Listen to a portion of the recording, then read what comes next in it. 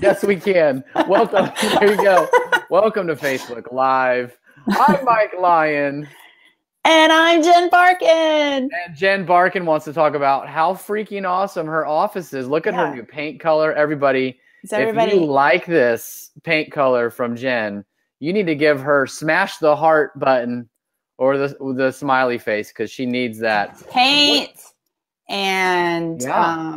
Paint and shelves, and I even have a unicorn back there. Can you see that? You got to go like this. You got to point for the. There you go. Look at that. We got it. That's a great unicorn. Well, welcome. This is episode number 426. We don't know. We're excited to have you on this episode. We always love it when you interact. So leave your comments, leave your likes, say hello. It's oh, look at that, Lindsay Peak coming in hot. Love it, Jen. Yeah, make sure you guys say hi so we actually know you're here and watching. Yeah, that's always. This is it. This is how we make our friends on Facebook Live. These are the only friends that we have. So, what are we talking about today? We want to talk about aha moments from the Online Sales and Marketing Summit. Holy cow! We have a great show in Dallas, Texas, at the W Victory Hotel. It was swinging. There were a lot of things happening. I'm just going to go ahead and say it. It's the best conference we've had this year. Right? Absolutely. It was great. And a lot of things are takeaways. Like, I had no ideas. We did 80s night for the cocktail reception.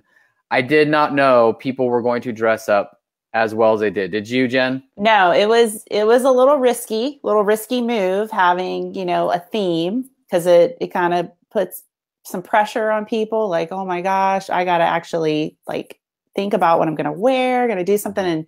And going into day one, when we said, hey, who's coming tonight and who's dressing up? Not a lot of hands went. Yeah. And so we were like, oh, wasn't sure how it was going to be. But man, you guys went all out. Yes, they did. There was big hair. There were neon colors everywhere. Yes, the Mungo team, who's watching from the Seattle airport. You guys get around, let me just tell you. They dressed up. And they were shaming my costume, or my dress up, but whatever. We're just going to move on. Let's talk about other great things. What else happened? Chris Hartley from Dunhill Homes, who's not on Facebook, so he may not even hear this unless he logs in. But he went all Oprah and gave the Do You Convert team custom Villy Do You Convert bikes. Oh my gosh, that was amazing. It was pretty cool. And Jen, your husband's already trying to steal your bike, right? Yeah, I felt like a celebrity. It was like, we walk out and these freaking bikes in our Do You Convert colors, our logo. Yes. It was awesome. So Chris, if you happen to see this, again, thank you so much. Yeah, my husband, I sent him a picture while we were there and he was like, is that for me? And I was like, no. And so we just got it. He put it together and he's like, man, I'm going to take this for a spin. And I was like, no, I'm taking it for a spin first. Butt off my seat. That's what you say. So, all right, let's get to the meat and potatoes. So for those of you who didn't have a chance to attend, and for those of you that did, here's what we want to hear. For those of you who are watching that did, even if you're tuning in later, that's great. Post in the comments, what were some of your aha moments from the Online Sales and Marketing Summit? We always love to hear what you took away. But for us, there were some takeaways that we had. So, Jen, let's start with you. What was an aha moment for you seeing, and we had in our section when we split off from online marketing to online sales, we've got kind of two different tracks. We had probably 90 plus in online sales. Yes. So good crowd of online sales specialists there. What was your aha moment, the first thing that you took away? Yeah. So, this position has been around for, a while now, Mike. How many years would you say the online sales role has been? Yeah. Officially, it's going to be close to 15 years, right around there. Right. So a huge aha for me was as I was talking about, connecting with your sales team, there is still a huge gap in, making that connection. A lot of people, I look out and there's a lot of head shaking, like, yes, feel my pain. I'm still having a hard time getting my salespeople on board using CRM. I feel like I'm on an island. I'm in a silo. And even though we've been talking about this position now for a while, and a lot of builders have adopted it, there's still that gap there. And so, you know, as we were talking about this, the other thing I was thinking is, you know, this is a two-way street. You know, we can sit back and we can say, you know, our salespeople aren't doing what they're supposed to, but you have got to be proactive and getting them on board. You can't just sit back and, you know, complain, right? And say this isn't working.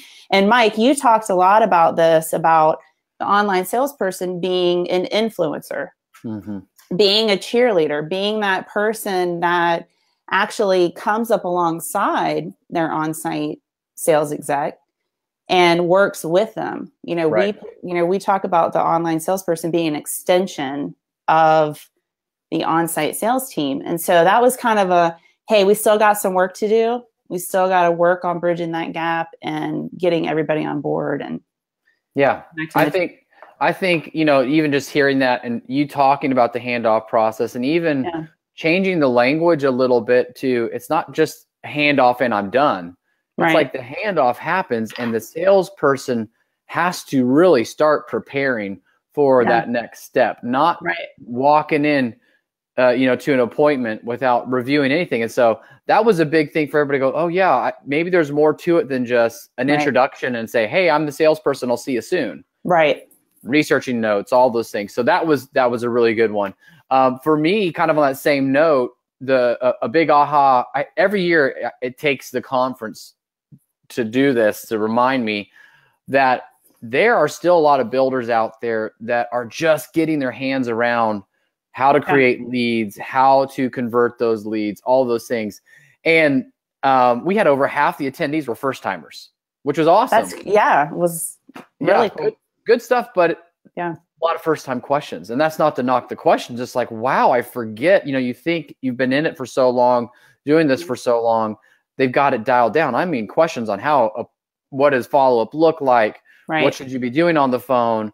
What are we doing with appointments? Wait, how are we scheduling this? What do you call an appointment? So the good news is, for anybody who's out there listening and has an established program, we're ahead of the curve of a lot of your competition. Just because you're doing it well doesn't mean everybody else is. The encouragement I want to give to everybody is time to up your game. This market is shifting. This market is changing. This market, as one CEO put it, business conditions are softening, right? And he's like, we've got to be prepared for this. So, you know, it's our opportunity, especially from online sales side, to up our game.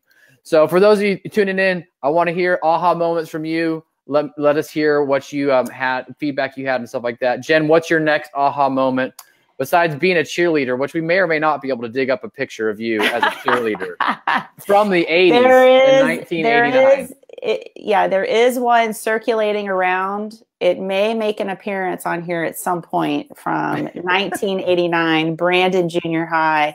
If anybody is watching that went to Brandon Junior High, shout out Virginia Beach. That's a very narrow. Hey, you never know. Audience. You never know. You never know. All right. What's your next aha moment? The other thing that was an aha moment for me is that, you know, this is a hard freaking job, being an online salesperson, you know, and I had several people come up to me that were like, you know, I'm hanging on a thread. I'm just trying to get things done. You know, I'm being reactive. I don't have time to really be proactive. I mean, and, you know, Barb DeBrito, if you're watching, I love Barb.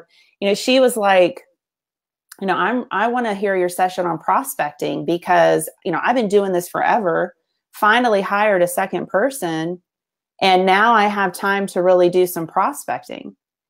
So I just wanted to, you know, let you guys know that, look, we feel you. We know, Mike and I both, you know, we've been there. We know how hard it is.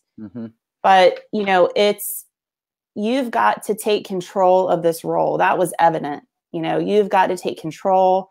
You have got to be the cheerleader. You've got to be the influencer. You've got to think of this as your business. And yeah, it's hard. It's hard work. It's not an entry-level position. You know, hey, yeah, I'm going to be an online salesperson and then make my way up to an on-site salesperson. Guys, being an online salesperson, this is a career.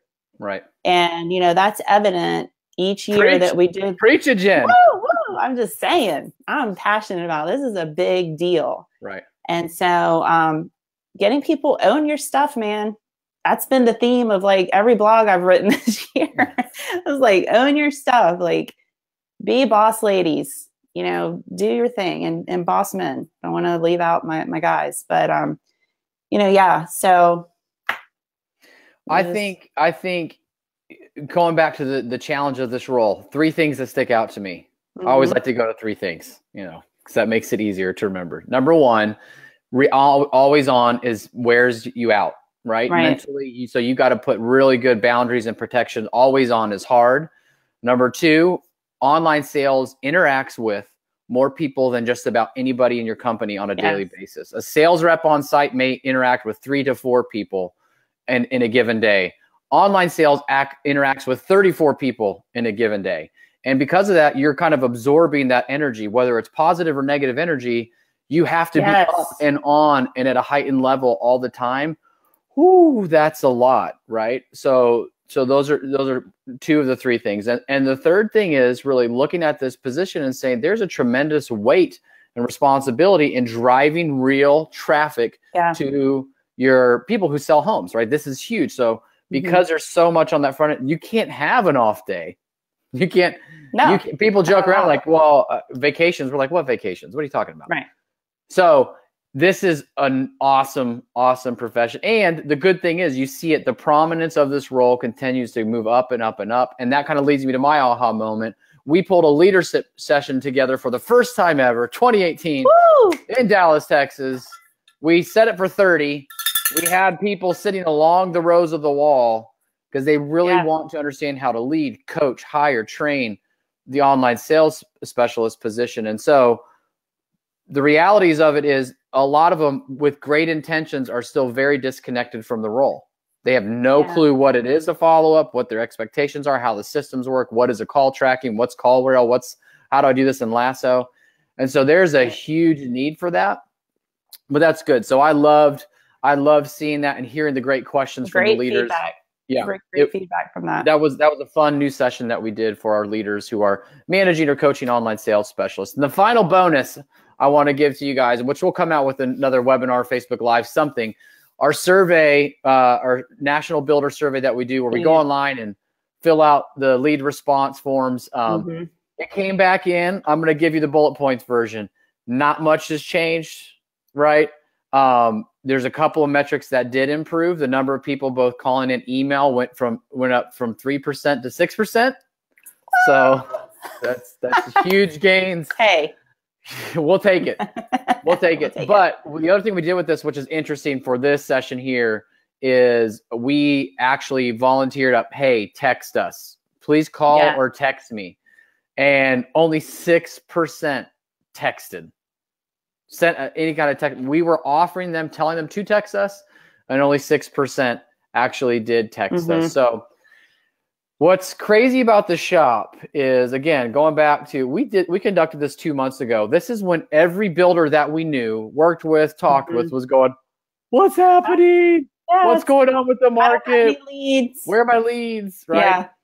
That's when we shopped them. So they should have been the best version of themselves. Yes. And this comes from the top 200, and we still saw results that were lackluster for our industry. So bad news is not great results. Good news is if you're tuning in and you care about your role and your position, you're going to kill it, right? That's your opportunity for this next year. So we saw people who were excited, motivated, great energy, inspirational, happy to network with each other. Those are our people. We love it. And so we want you guys to be in that same tribe. So definitely be sure to stay tuned to things like this, Facebook Live, interact, leave your comments, say hello, let us know, let everybody else know that you're going, because if you're going to be an influencer and you've been doing this for a while, it's an influencer in the industry as a whole too. So that's a big one. Yes, absolutely.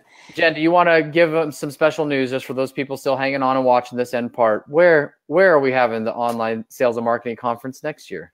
Ooh. Drum roll. Chi-Town, Chicago. Yes, we are going to Chicago. Which is, let me just tell you, we went to this hotel. We had our online sales academy there this past March. Yeah. London House in Chicago. It's an amazing place, an amazing location, right on the river. It is beautiful. So yes, you definitely want to stay tuned for more details. Yes, if you're excited about Chicago, let us know. Also, tell us where your best pizza in Chicago is. We always like to see that. So stay tuned for more details. A lot of good stuff coming. Again, we want you to make sure that you always engage with us. Let us know what you need, what you like, what you don't, how we can help. We're here for you. As Kevin so brilliantly says, we're here to help you, not sell you. Anything that we can do at Do You Convert, we're always happy to do that. Head over to the website, doyouconvert.com. Sign up for our email newsletters. You'll get all the good stuff coming, and keep tuning in. This sounds like a commercial. This is great. Keep tuning in to Facebook Live. At 12 o'clock, we're doing commercial free for anyway. Yeah, and leave comments about, like Mike was saying, leave comments on here about, is there anything that you need help with? Like, what do you want to see? Like, is there certain content that you are interested in learning more about? Let us know. Let us know for sure. We want to hear from you. Absolutely. Aaron's giving some props for the mug. I'll see what I can do. Mug is a hot commodity, my friends. It's a hot commodity. How many appointments did you set this month? Coffees for closer. You get a mug. You get a mug. We all get mugs. Hey, thank you so much. We will see you very soon. See you, Jen.